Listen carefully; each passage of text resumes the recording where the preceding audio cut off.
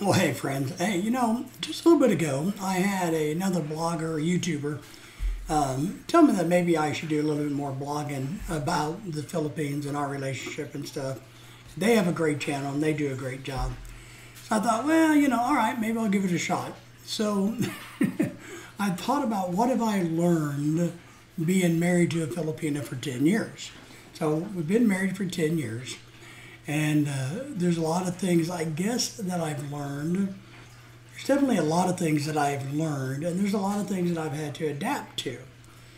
But I want to say first, I think most importantly, to your benefit, if you're interested in Filipinos, is understand their dedication, their devotion to you.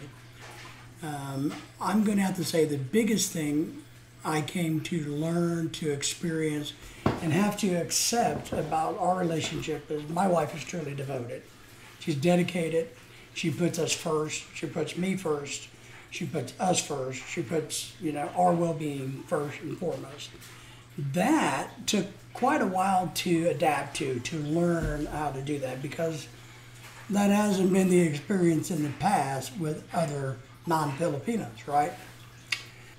Another thing that I've learned that I find kind of interesting in you guys is my personality type. I'm very laid back, and so if the wife wants to buy something, I don't really care. Fine, go buy it. But they're always going to ask you, so you have to get used to the concept of them saying and running things by you all the time. That was a new thing for me when somebody's always saying, "Hey, I'm thinking, can we buy this, this, and this, or maybe we should do this, this, this." Always asking for input, not necessarily approval, I want to say, but input, right?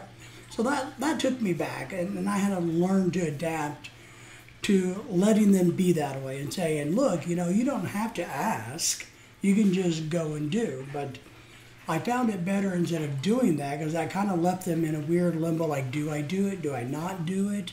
Is it really okay if I buy this or if I don't buy it? So instead of leaving them in that unsure limbo, because I didn't really care personally, what I found was it was better to go ahead and help them come with a good answer to that. Either give them yes or no answer, or work through the problem or the process, or saying, what are we going to buy? How are we going to do it? All of those things. So, because it's important to them to make sure that we're all included, right? And so even with purchasing stuff, so that's something that I learned that I think took me a while to adapt to, but we're in the swing of that now. One of the biggest things that I've learned is to use their own terminology.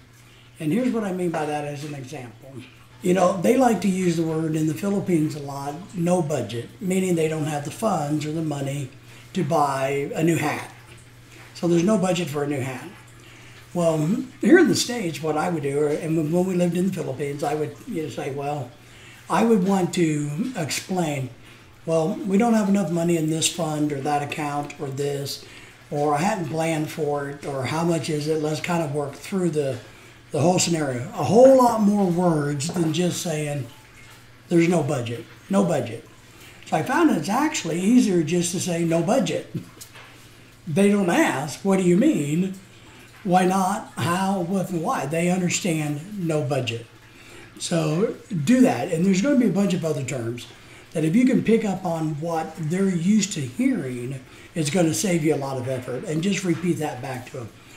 Instead of trying to discuss why we can't or shouldn't buy a new car because of interest rates and payments and all that, just say no budget. It's done with. So that's something that I found interesting and have learned. One of the most important things I think I've learned is that we have to make sure they stay integrated into their culture. We have to let them embrace their culture and become part of that culture. That's very important. So, and that's a little bit of a learning curve. A lot of times us men want to bring our foreign wives to America and kind of get them to disavow or disengage with the community. That's the wrong thing to do. Very, very much the wrong thing to do. You're much better off if you continue to embrace the culture and the community. Now, as somebody who's only been married once to the current wife I have, who's Filipina, I've had to learn a lot of things about being married. And, communication is one. Understanding that what I do individually does affect, the wife, right? When you're a single guy, you can pretty much just come and go and do whatever you want without any given thought. So when you do get married, you got to kind of learn, oh, wait a minute, it's just not me who's affected. So if I do A, B, C, and D, how does that affect the wife? As a single guy, you never care. So be aware of that. I've learned that. That took me a while to learn, but I've learned that one, that I got to remember that there's somebody else involved into our world, right? Now, here's one of the most important things I think I have learned being married, and maybe this is to anybody, but especially to a Filipino. They don't necessarily want me to fix the problem. They just want you to listen. So the key is to just listen and maybe nod your head a little bit, listen, and let them vent their frustrations or their issues or problems while you just sit and listen. That's what a good husband, I think, does. So I've learned that. I've learned all about stinky fish, and we have an outdoor system set up for stinky fish. So if you don't know what stinky fish is, Google stinky fish. I think some of the other things I've learned is truly to be calmer. I will say, being married to a Filipina, I think makes you a better man and a better human, because I think they're better than we are. I think they're better people than we are. So, and I believe that when you're around better people, you become better. So there's been all kinds of things that now, after 10 years, I look back and go, I'm actually a much nicer guy now than I ever was, which is not a bad thing. I'm more laid back of a guy than I ever was before.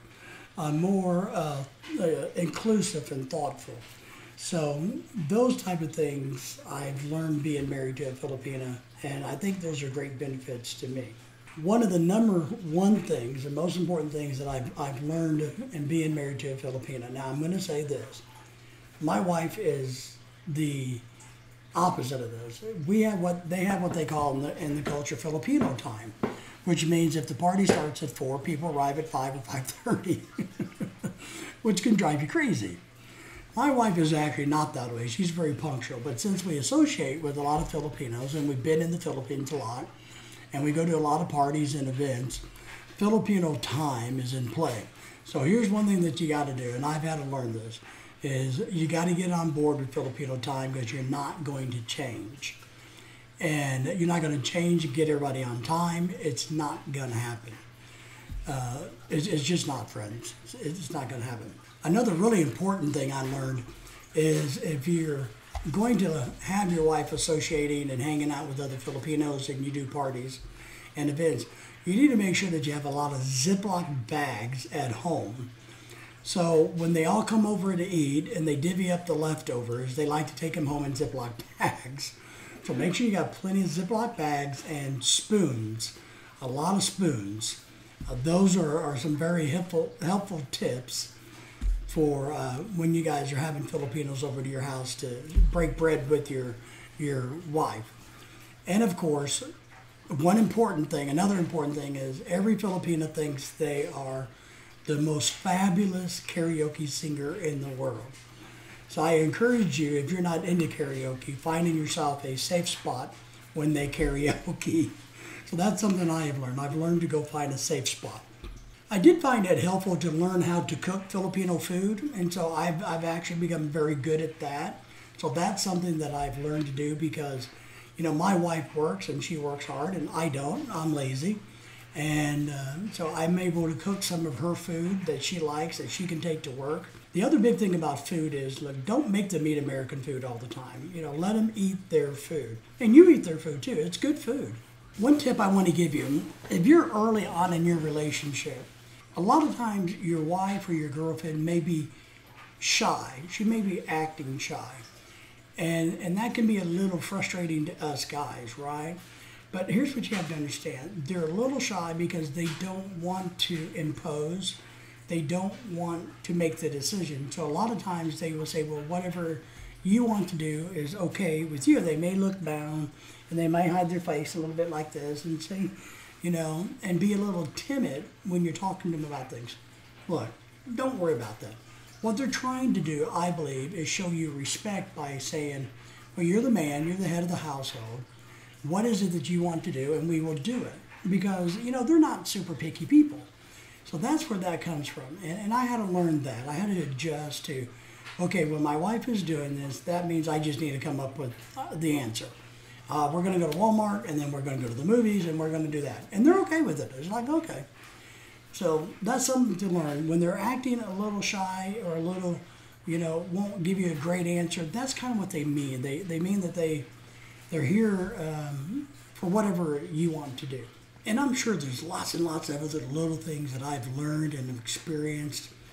But let me just say this. After 10 years of marriage, I would still today marry my wife. And today I'm telling you, if you get the opportunity and if you really are interested in it, you should marry a Filipina. You should do whatever it takes to find the right one for you, because I truly believe you will not regret it. So go out there, find your own Filipina. If you are already married, tell your wife how much you love her. You guys, you can't miss marrying a Filipina. That's the biggest thing I've learned from 10 years of marriage. Take care, guys. See you soon.